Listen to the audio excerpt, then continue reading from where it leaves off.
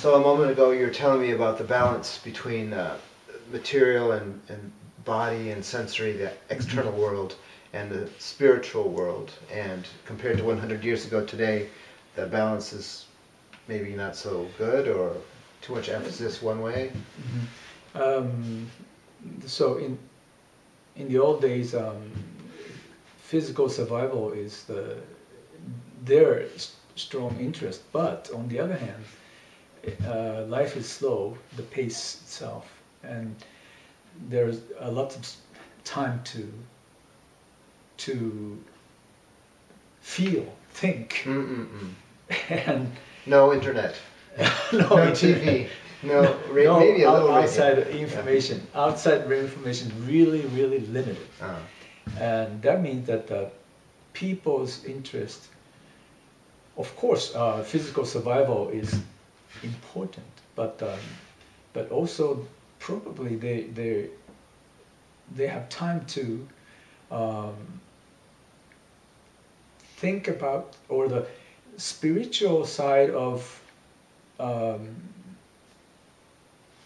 life, or other, especially inside people. Maybe people have more time to observe what within yourself. I mean, and I talked about the reading, but when you read, you are doing that.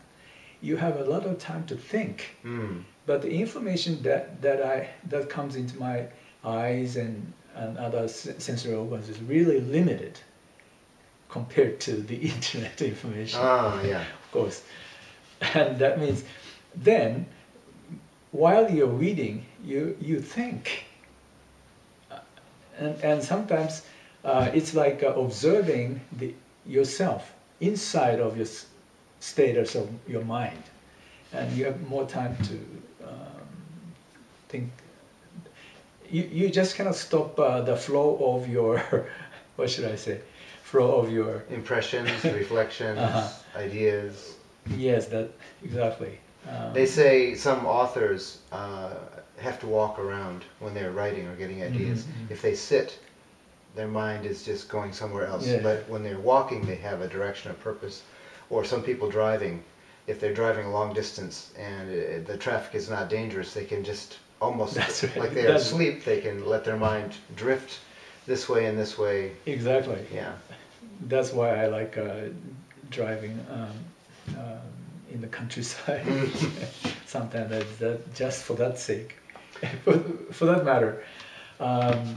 Artificially. But you said you were worried when I asked you about things about the future. You said this balance worries you. What is it about that you were anxious So about? people used to have more time to think and feel, and the interest goes inside your own self, mind. But these days it's going outside. Okay. And especially to the material abundance is available. In the old days, it's not available, even if you want to. It's all, most of the thing, material wealth comes as a luck in the old days. But these days, if you manage wisely, then it's available. Yeah. So people develop a lot of interest in outside and forgetting to observe inside. So it's a kind of escapism. If you're looking for the new car to buy or a new thing to... Now that you mention it, yeah, it is. It is an escape. And the consequence is, if you don't develop your spiritual thinking, then you have a very poor life, very empty life.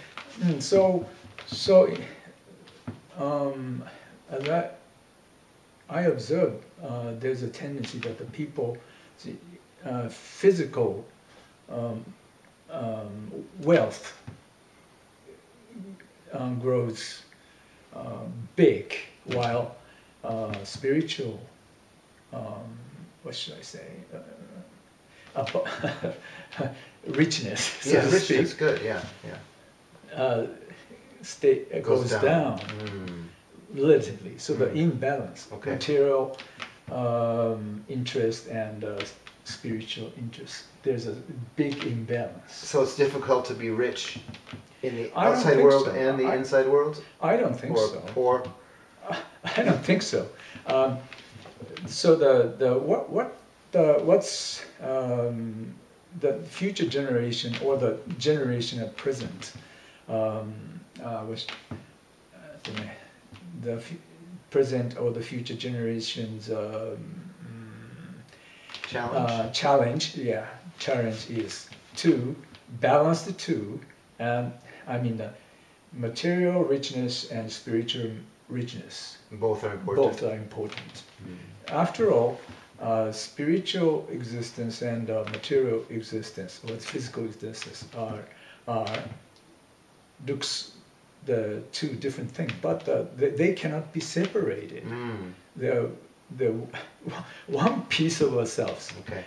And there's a Buddhist teaching that many things are like that. Superficially, two things are separated, looks separated, but they are so abundant. It's just like like male and female? Male, female, of course, and that's one. Human animals? Or the coin, what do you say? Two sides of the coin. Two sides of the coin, like that. Life and death, like that. And physical and spiritual. Can be separated, looks separated, but they're one. You just cannot be just on one side, unless at least while we are in this world. Okay. This world consists of material things. So, and happiness has a lot to do with the spiritual status of yourself. There's one thing is clear, that material abundance and spiritual poorness. Those people are not pattern, but they cannot be happy. But material poverty, or extreme poverty will lead you to the spiritual decay, so to speak. Also, but certain modest material wealth and spiritual balance.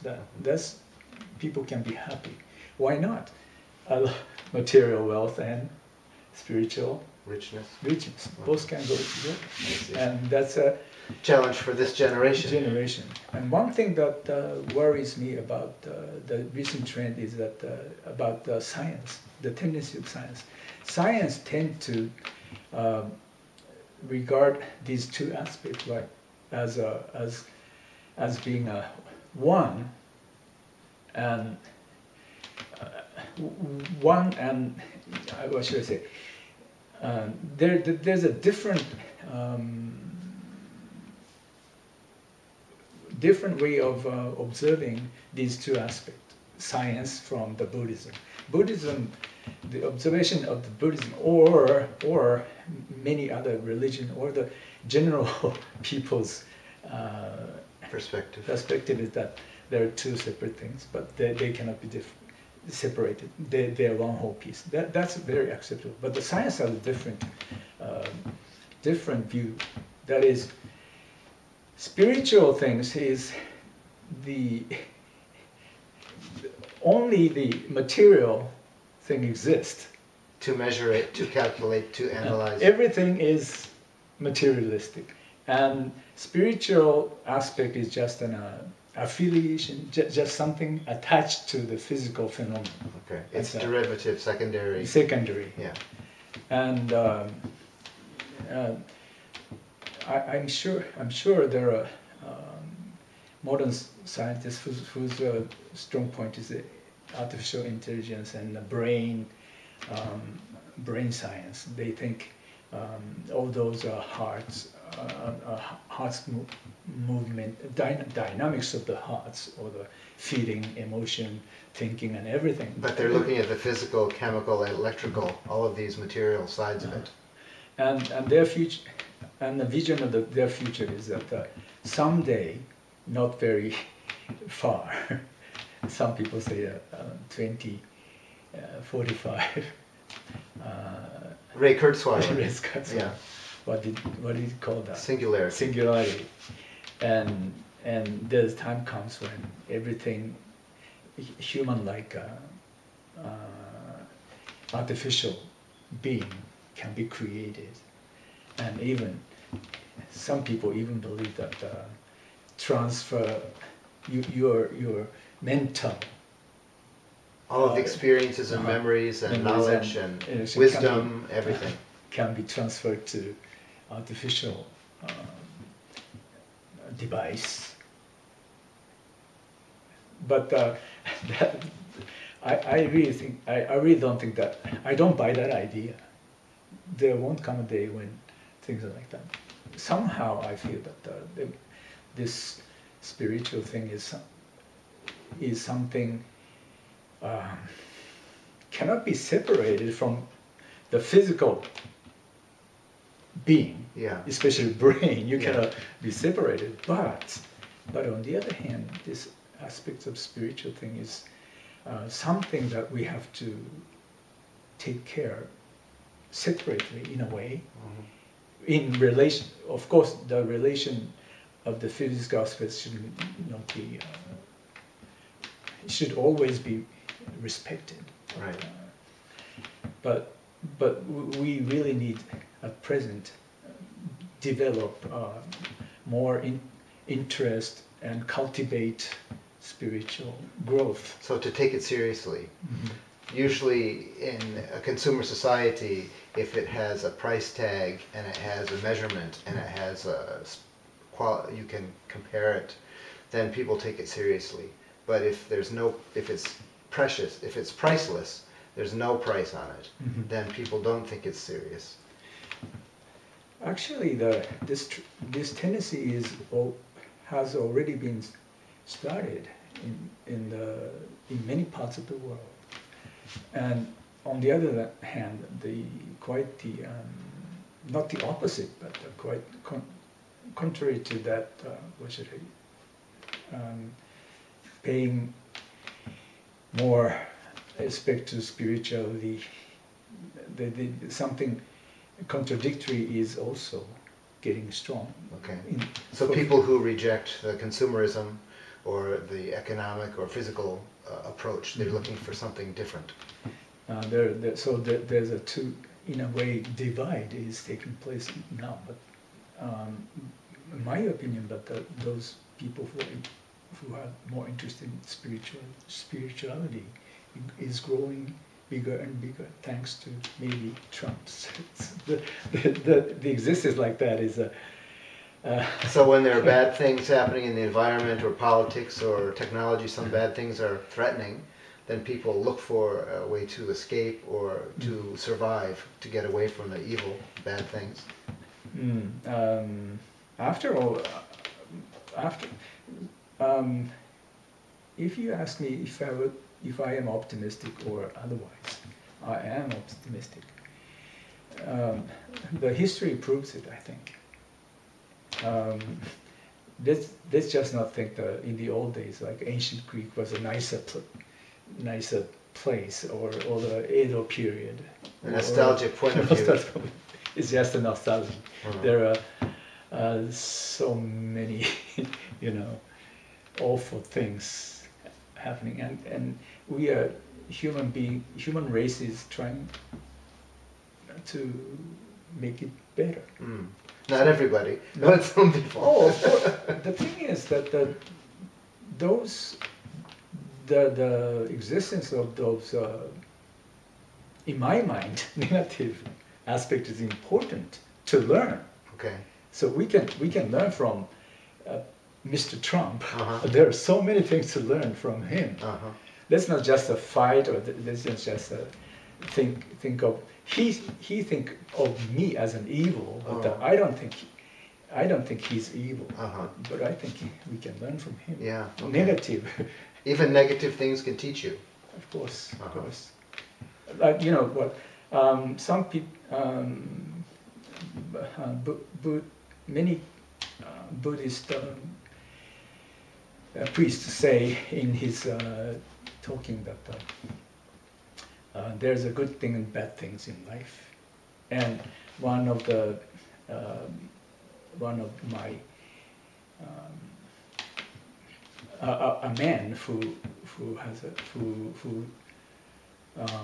support our temple, who's died. His life was not so good. He was alcoholic, but he stopped at the end. But his relation, he didn't manage well. In his family was almost broken up. But in the end, he said that good and bad comes and go, just like the ocean wave.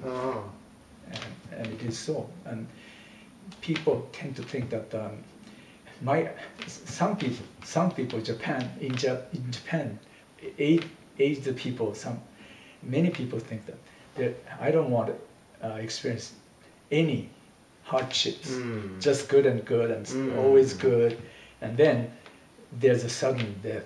That's ideal. That's some people ideal. Say. Okay. But that's not how life is not like that. Life has good and bad, and just like ocean waves. Okay. And there's a 諸行無常. There's a phrase 諸行無常. Everything doesn't stay the same. 諸行無常. That's one key Buddha teaching. Impermanence. Impermanence, yes. So good things stay a while, and then comes the bad things. But bad thing doesn't stay all the time, and good things come. It's like a good and bad. The important thing is to learn from both of them. From the good, you can learn. From the bad, you can learn. In my experience, you can learn more from bad experience if you are consistent. If you pay attention. Persistent. Okay. You can learn. Yeah, it's true. If people praise you and say, you're a good boy, then you don't think about anything. But if they criticize, then you say, why did they say that? And you begin to think about it. But getting back to the first question, with the generation now and the coming generations, you think there is some interest now in spiritual things, which is good, but there are still so many people who are distracted or escaping or not giving any serious attention to their spiritual life. So that's just talking abstractly, but if you think of very specific advice for young people now or in the future, what are some ways they can stop what they're doing and just take one step to reflect or to think, or what are some things you can change about your life that will lead you to a spiritual awareness? There are many ways, I know. Each person finds this a different way.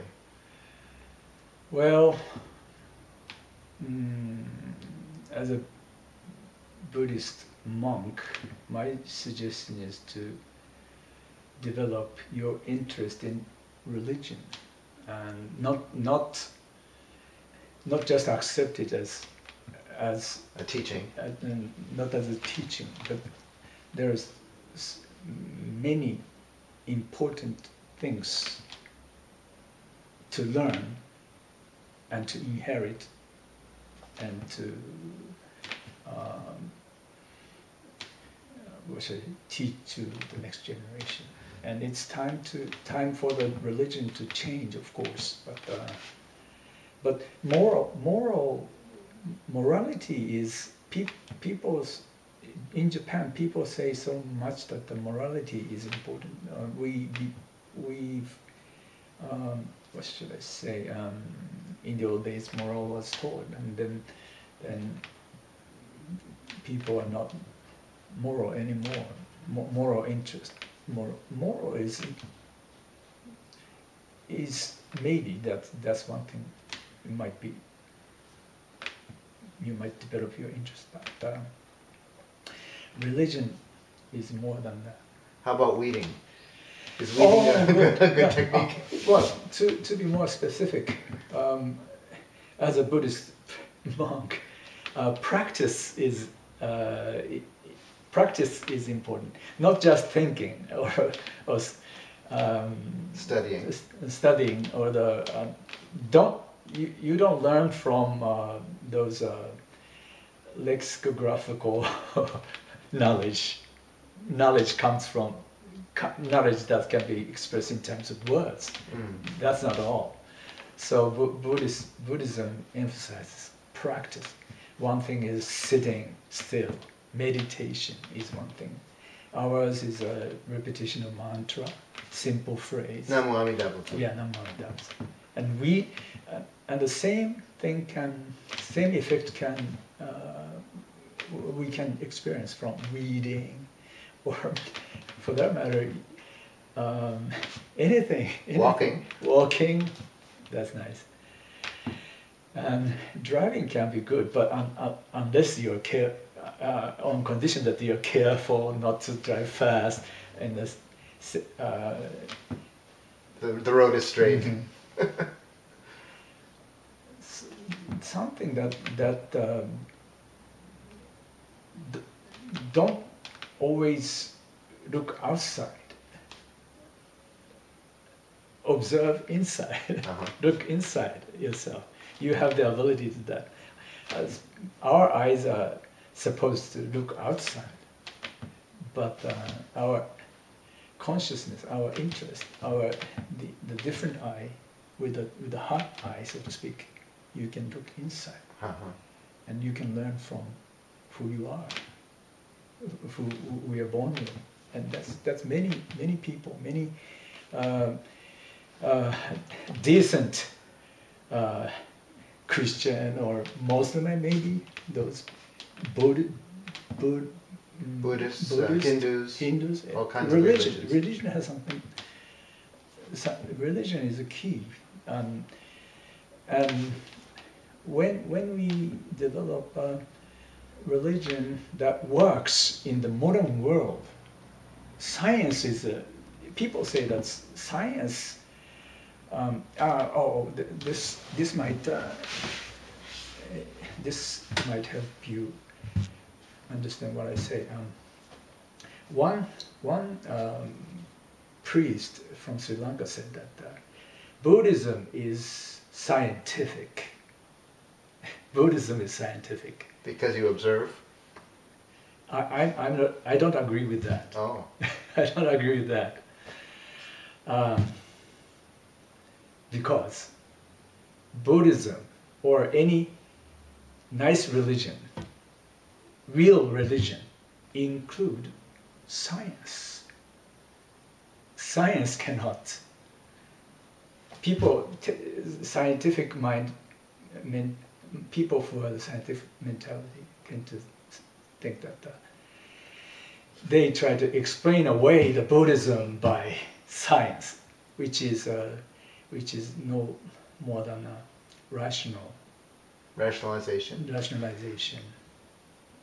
But our existence is not just a rational being, emotional, just like that, spiritual, physical, the total thing. And so you're saying the spiritual is a very big thing, and one piece of it is science, the natural world, the observed world, the measurements of the world. But outside of this, there's a larger, yes. Yeah, Science helps. Science helps. It fits into religion. Mm-hmm. Science will grow more and more in a rapid pace, as a matter of fact. So we really have to be in rush, maybe, to develop our better science, yeah. Better spiritual practices. Practice. Okay. Spiritual interest. But when you say religion, you don't mean just the buildings or the rules or the structure or the system. You mean religion as a way of being. Yeah, I guess so. Yeah. So, who you are. Yeah. To observe who you are. That's the comment itself is very suggestive. You observe who you are, and who's observing you is is with Eckhart Tolle or those people, Richard Rohr. Rohr, and Buddhist monks. So there's something big in ourselves, who's observing ourselves, who's observing, I don't know, some people call it God, but I don't know. I don't know. Maybe, maybe not. Maybe not. So if you fast forward to the next generation, long after you have died, but somehow you can come back to see this ground, this temple, this place, do you think many things will still be about like it is, or would it be possibly very different? No idea. No idea. No idea. I really want this planet Earth to stay beautiful, and we have the power to make it. In my opinion, it was more beautiful back when there was no science, I guess. There was a river back on the back of the temple, and the other day my mother said that the river was very clean.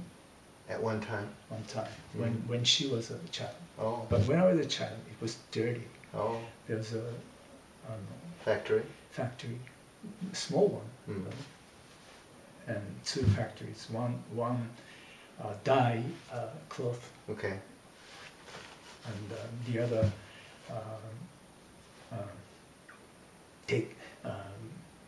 produce cutlery, right? Metal tools. Cutlery stayed long time ago. Yeah. But cutlery also has damage to the environment. But it was not that strong because of when my mother was a child, there was the cutlery. And the other thing is the food development. I'm not fish, and they used to catch fish. No. They cook. I mean, they clean the fish. No. There's a small factory there, and they cut fish and everything. They produce fish product. Processing. Processing. Fish processing. Yeah. And so the waste would go into the river. Go into the river. Oh. So it was very, very dirty. And so now we have so much science, so much knowledge, so many tools to measure things. We have so much more knowledge. But you think, in a way, that without the knowledge before, long ago, that there was more beauty because less knowledge, or? Nature itself has a power of beauty. I mean, the nature itself has a beauty, and many people began to forget or give up the beauty of the planet Earth, and that was very sad. And some people even say that there's a time come when we have to leave the Earth to survive. To survive. Oh my! To immigrate to the nearest planet, something like that. And that's ridiculous. Don't spend money on developing rockets to travel outside. The space is not a place for our residents. Maybe it's good for the prison. If you leave them there, then they cannot come back. But let's spend money on making this planet Earth as beautiful as it was before, and it has the power to. I mean, the nature has the power to do that. That's a good